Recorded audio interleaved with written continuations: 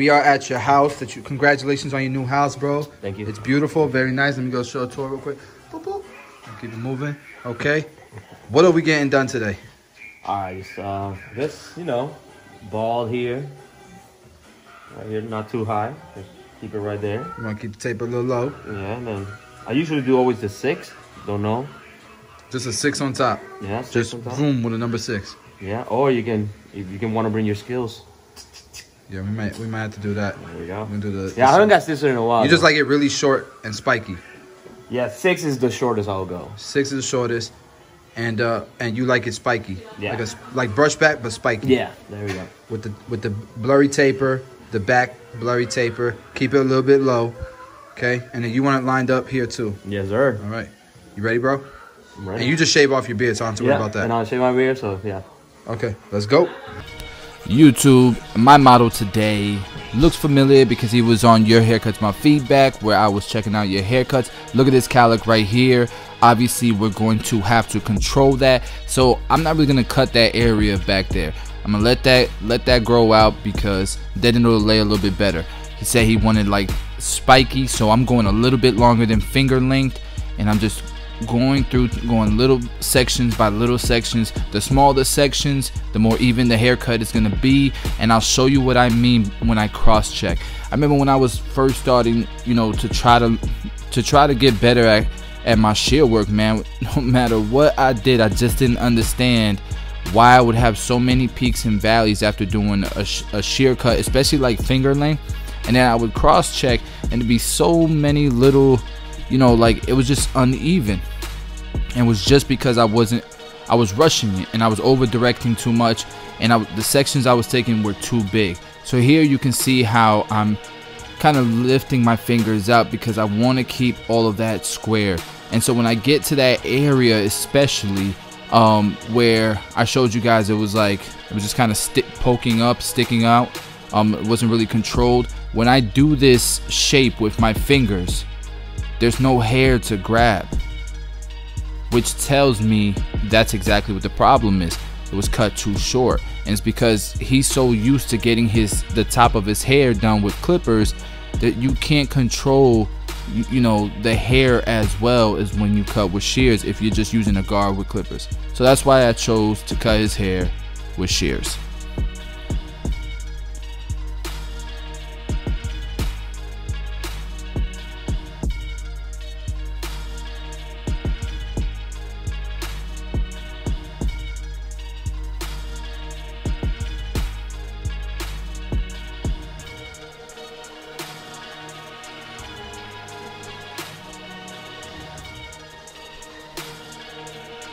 Shout out to my cousin Tito for the beat. Link is in the description.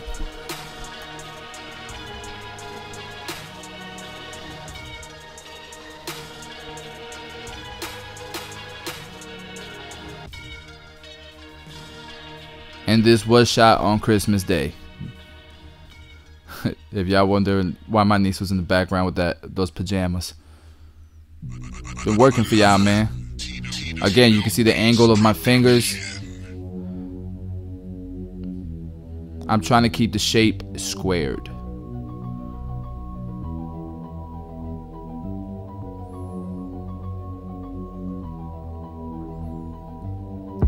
Okay, and now you'll see I'll start to cross check, and really I'm just kind of taking little bits. There aren't any, you know, peaks and valleys like that. Look, that was even. Look at that. That's even. That's even too. I'm just being OCD at this point, but like, I really don't need to cut any of that. It's all even as I'm cross-checking it. And this is something I learned from the Video Soon Academy, where I'm just going scissor over comb real quick, just taking any little bits off, getting it nice and even. Alright, the top is done.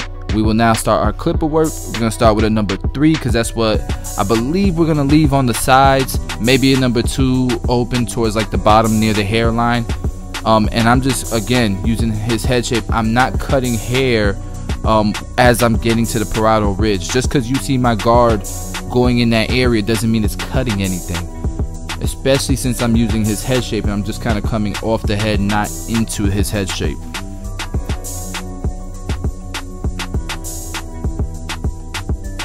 Once I've done that, I have prepared everything for the taper. So we're gonna go ahead and start with this initial guideline using my Babyless Skeleton FX. This link is in the description if you want one. And I want to show you guys me doing the C cup how I would have originally done it. I would have left it natural like that. It's not gonna pop. He'd rather it pop.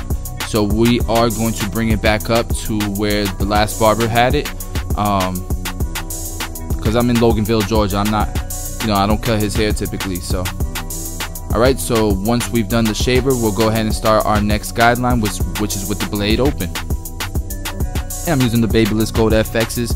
Link is in the description if you guys want one of those. Trying to make 2020 a big year. We got a lot of things planned for 2020, man. Alright, and I'm closing the lever just to go ahead and blend that out. And then my next guide is going to be with my number 1 closed. And I'm almost like blending up. I'm not really using sections like I typically do, like guidelines. I'm just kind of going step by step up. You'll see that I changed that on the other side, but this was kind of like strategic. I haven't cut his hair in a while, so kind of learning on this side of his taper, learning about his hair, and you gotta kind of adapt. You know what I'm saying? You like Mayweather in the boxing ring. You don't really know what your opponent strategy is. You just kind of checking out the water, seeing what's working, what's not, and then the rest of the haircut, you just go boom, full throttle. All right, 2 open is going to be my last guard because we did a number 3 on the sides, remember? So from there we went 2 closed. Now we're using our 1 and blending down. Now we're just going to blend down all of our steps and really refine this low taper. You can see I'm using my half guard now, and now you can see I'm using my blade open, just blending down, refining this low taper.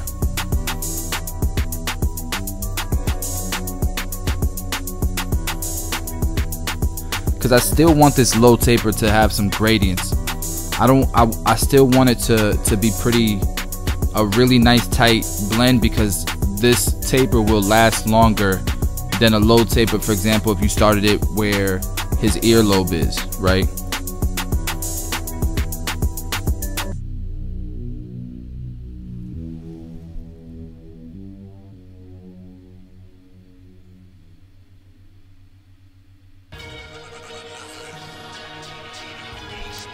And I'm almost being like surgical right now, because although I'm bringing it up to where the last barber had it, I don't want to risk bringing it up any further than that. So I'm really just chiseling at this shape using that. That's why I like these trimmers, like blades like this, over like detailer blades, because they're fine and I can really chisel away. I feel like with the detailers, the blade is so thick I can't really see the hair and what I'm trying to chisel at as easy, right? Especially the skeletons, since they're shaped the way they're shaped, you can see so much more of what you're cutting on your canvas.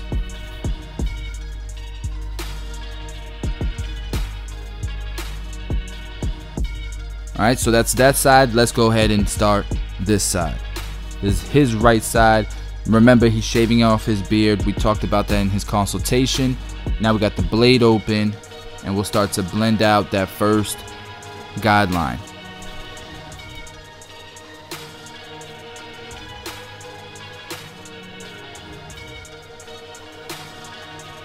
Alright, next step is my number 1 open. And then we're closed. And now we're using a half guard to finish blending out that guideline.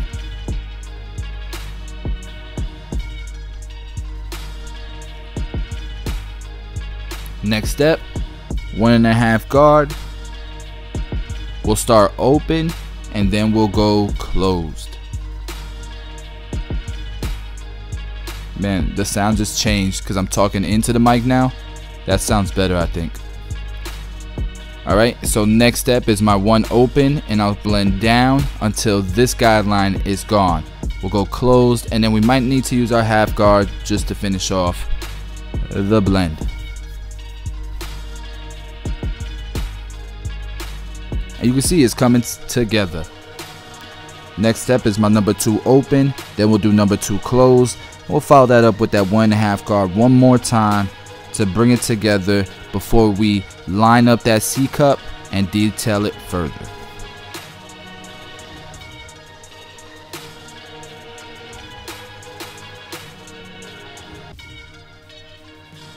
And guys, everybody who's been commenting, I appreciate it. I have been looking at all your suggestions, video ideas, and we got almost daily content in the chamber. We got some cool ideas, some cool videos coming up. You know, obviously I don't want to just do tutorials. I want to show the business side of barbering. I want to show challenges and fun ideas. You know, have fun with the channel in 2020. It's gonna be a big year. Alright, so these trimmers right here were given to me by a friend of mine. His name is Drew. I'm going to try to find his Instagram. I know his Instagram, but I'm going to try to post it in the description because these trimmers are dangerous. I mean, first of all, the power in the motor is crazy, but they're too sharp for me. Like, they're so sharp. And like, I got scared of these things and I switched back to the Skeleton FXs because they're that sharp. If you're somebody who likes zero gap, like S-Craft blends, I'm gonna let him try these. He's gonna go crazy over them because the owner of the barbershop that I recorded at here in Loganville, Georgia, Benny, he was going crazy about them. He loved them. So I'll probably do a review on those real soon as well. Look at this neck taper, bro. How do you even begin? Look at this. This is one of the most challenging tapers for most barbers. Wouldn't even know how to go about this, right? So I'm gonna play it safe, and we're gonna blend down with this 2 guard, really clear my canvas till I get to about the 1 open guard, the 1.5 guard closed. Okay, then we'll start to blend up into that 1.5 guard. This is just playing it safe because remember, he wants it to be a low taper, but how do you make this a low taper? That's crazy. The best I can do is try to create an illusion that it's a lower taper than it really is. So in order for me to be able to control the gradients here, I'm gonna line it up first, and then I'm gonna start to create my blend. And guys, if you're serious about your craft and you want, you know, a really detailed focused tutorial on this right here, on the online academy, you could go to tune45academy.com. It's $15 a month. You can subscribe. We do, you know, monthly live streams. We do more in-depth tutorials, and we also, you know, we post business stuff as well. So there's also like a little private community in there as well. So if that's something that interests you and you want to invest in yourself in 2020, link is in the description. It's 15 bucks a month. Invest in yourself. It's also a write-off, guys. So let's get it. I'll see you guys at the tune45academy.com. Okay, so we've created our first guideline and we're starting to blend it out. Really being careful. You guys can see the shape that I created there was on purpose, because if I can leave the sides darker and, you know, attack the middle, then I can get a nice blend. But that, you know, also it's because the sides are lighter than the middle. So I really got to attack the middle so that it looks even with the sides. Because here's the thing, he has so many different hair growth patterns. If I would have done a straight initial guideline, that back taper would have been so much higher, because no matter what, you're gonna have to go higher in the middle because it's so much darker there, if that makes sense. So here I'm using my number 1 guard closed.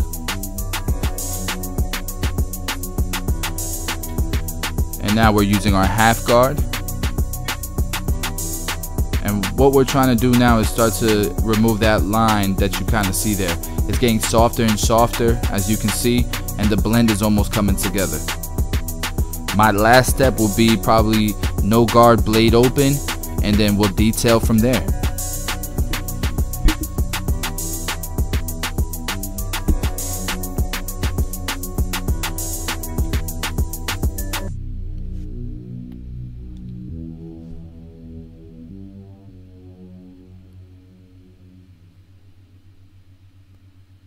Again, every customer that sits in your chair, there are some models that are amazing canvases for a haircut, but everyone has some type of imperfection that you have to try to provide a solution for, and let your customers know you're doing that. I'm telling you, they'll appreciate it and they'll see your service in a different light.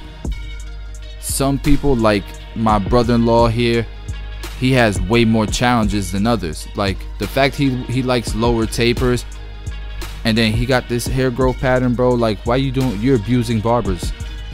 You know what I mean? Like, cool. So we'll go ahead and start to line up the front. I've already done the right side or his left side, and so we're just kind of walking over the left side. I'm sorry, that I already did his left side. We're doing his right side now and walking it over to the left. So we've completed the lineup, we've completed the taper. We're gonna really refine it with this triple cartridge razor you can get at tomb45.com. It is all metal, even balanced weight, 3 cartridges for different exposures, and we're just trying to get this as clean as possible to add longevity to this haircut.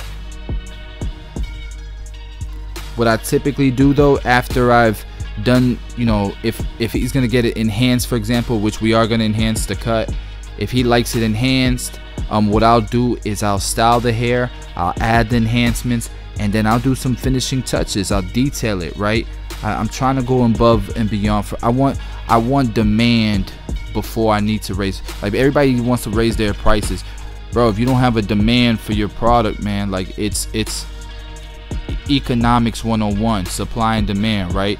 So get people addicted to your work, get people to see the value in what you do, build a demand for it, and then you can raise your prices accordingly. So what I want is I want a nice finished product. I want his hair styled. I'm gonna put some enhancements on that thing. I'm gonna detail it afterwards, because once I've enhanced it and put that line on him, then I can really see his work. And I do some last minute touches, and that taper, to me, it came together nicely compared to what it looked like before. Are you kidding me? This is the before, guys, and this is the after. Now, I couldn't get like amazing lighting because we were doing it in his house, so like I tried to give you guys in different lightings. I feel like it looked better in person. But you guys, let me know what you think about the cut, man. If you're new to the channel, smash the subscribe button, because we are posting almost daily content. Turn on your notifications, and I appreciate you guys, man. Ray, what you think about the cut, bro? People want reactions. I feel blessed. Did you even look at it? Yeah, I did. But it feels good though. Oh yeah, it feels good. Oh, yeah. It feels right. Now I gotta shave. I just waiting to everybody to get out of the bathroom so I can shave. Okay.